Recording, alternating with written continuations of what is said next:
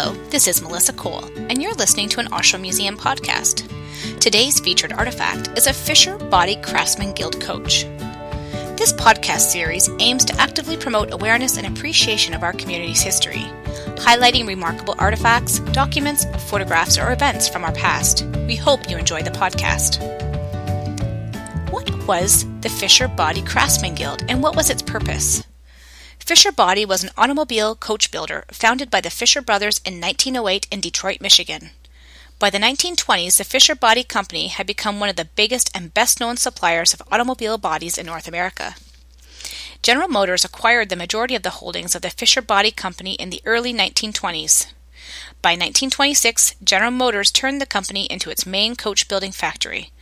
One of the obstacles that General Motors faced at the time was the lack of designers available for hire.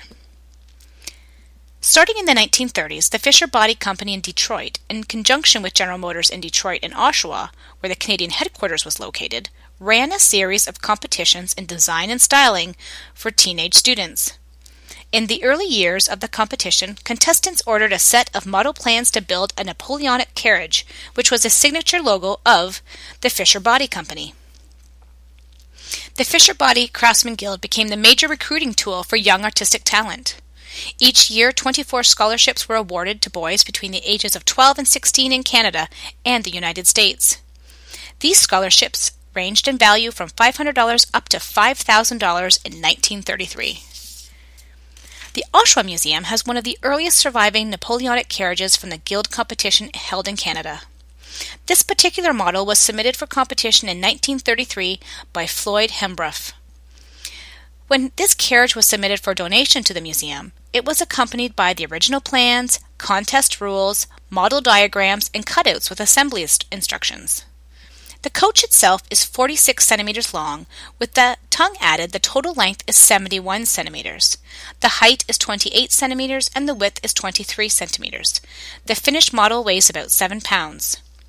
By 1938, with the increasing interest in car styling, the Craftsman Guild introduced a new category, designing and building a model car. The interest in the car design competition was so overwhelming that the Napoleonic coach was dropped.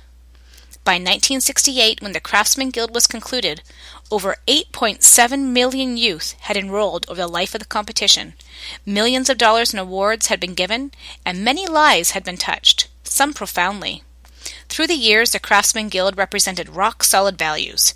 Young men learned that perseverance was essential and that hard work paid off.